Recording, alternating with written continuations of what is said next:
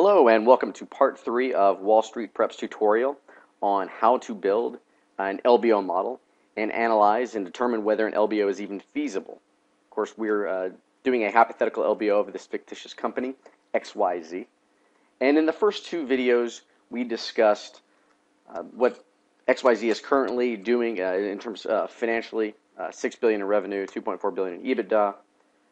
We are assuming, for purposes of our analysis, we're going to exit. We're going to acquire company XYZ, and we're going to exit in 2016, and we're going to sell it for 6.5 times the EBITDA in 2016. We're the financial sponsors, and we require an annual return of 25%. That's our IRR. So we built up some abbreviated income statement and cash flow statement information, as well as an abbreviated balance sheet, just cash and debt. So we have our debt schedule. Again, we're going to borrow $14.4 billion to acquire this company. We're going to have to pay down $1 billion each year. That's one of our assumptions. And any excess cash we generate throughout the year, we can use to pay down debt as well, to pay it down at a faster rate. So we discussed all that in videos 1 and 2. Now let's answer these following 6 questions. First one's asking, what is the implied enterprise value in the exit year? Of course, we're exiting in 2016, and we're going to sell the company for 6 times its 6.5 times rather its 2016 EBITDA. Okay, that's our assumption. Those are 6.5 times, and we're going to multiply that against the projected EBITDA in 2016 of about $3.5 billion.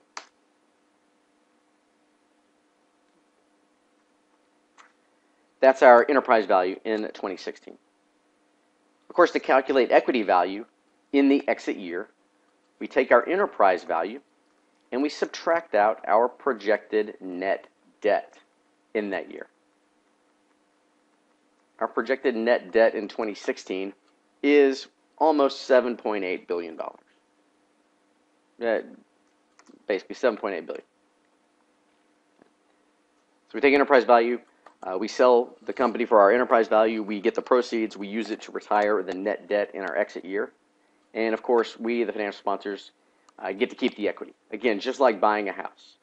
You pay down the debt over time. You sell your house. You get cash. If you have any debt remaining, you take those proceeds. You pay off your debt, and then you get to keep whatever's left over. Same exact mechanics in an LBO. So we're going to receive $14.8 billion in 4 years. Again, we're buying the company in 2012. We're exiting in 2016. That's in 4 years. So what is the maximum amount that we can invest in this company today and still hit that 25% IRR? Well, all we need to do is a simple present value calculation. We're receiving 14.8 in 4 years. That's our projection, our assumptions. We're going to discount that back at our required rate of return of 25%. And again, that 14.8 comes in 4 years because we're acquiring the company in 2012, exiting in 2016. So the maximum that we can put in as equity investors, we have to put in some equity in addition to borrowing debt when we do an LBO. The maximum we can put in is a little less than $6.1 billion today. Okay. If we put in a little bit more, of course, our returns will suffer. We won't hit that 25% return target. If we could put in less, of course, our returns can go up. So by putting in less, maybe we can we'd have to borrow more from somewhere. But the maximum we can put in today, again, is a little less than $6.1 billion using the 25% IRR. That's how we answer those first 3 questions. Now the second 3. Basically, we want to know how much money do we have today to buy the company's equity and pay off its debt. How much money do we have to play with today? We can put in $6.1 billion of our own cash as equity. And from an earlier video, we determined that we were going to borrow $14.4 billion. So the equity we put in plus the $14.4 that we borrow.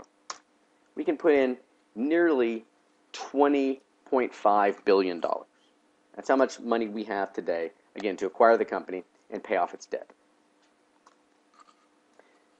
So this is basically an enterprise value. Okay? Debt plus equity. Our kind of quick enterprise value calculation. Market cap plus net debt. This is another way of calculating enterprise value. That's what we're asking for this second question, number 1. To move from this enterprise value, we want to find out what the maximum, the highest purchase price we can offer for XYZ shares today. We have $20.5 billion to play with to acquire the company. So we're going to buy it. We're going to pay off its current debt. This company currently has $600 million on its books, but of course when we buy the company, we get its $100 million in cash that it has on its balance sheet. So we're going to subtract out the net debt. Again, just like enterprise value. If you have enterprise value and you have net debt, you subtract the two, you're left with equity value. This $20.5 billion is enterprise value less net debt. We'll divide by shares outstanding. We have 500 million shares outstanding. And the highest price that we can offer on a per share basis for this company's equity is almost $40 per share. Again, I'm just taking enterprise value less net debt. Of course, our implied enterprise value, the cash we have available today to acquire the company, to acquire its equity and pay off its debt. Again, similar to enterprise value. So I'm taking those total funds. I'm going to pay off the $600 million in debt, but I get the $100 million in cash that XYZ currently has on its books. So net those two together, that's net debt. So I subtract its net debt. I divide by shares outstanding, and I can offer $40 per share, almost. Now, given what the company is currently trading at, is this possible? XYZ is currently trading at $30. We can offer $40.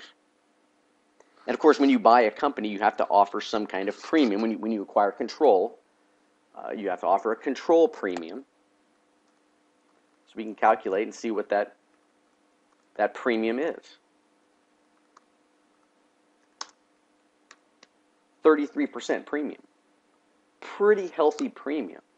So yes, it does appear that based on our analysis, that this is a possible LBO candidate. Okay, we can offer up to $40 per share for its equity and still hit all of our return requirements.